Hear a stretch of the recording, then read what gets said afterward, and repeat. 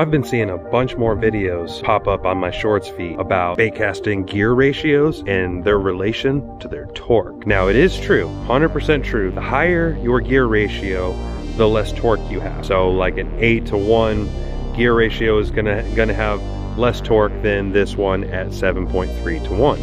And a 6-to-1 is gonna have even more torque still. None of that is really relevant to a bass fisherman. We're not using our reel to muscle these fish out of anywhere. We're using the rod itself. I'm really not concerned whatsoever with its torque value. That matters absolutely not one bit to me when I'm making my selection about choosing a bait casting reel. We're not fighting tuna out in the ocean. That's my tip of the day. Hopefully that helps. Thanks for watching, and I'll catch you guys in the next one.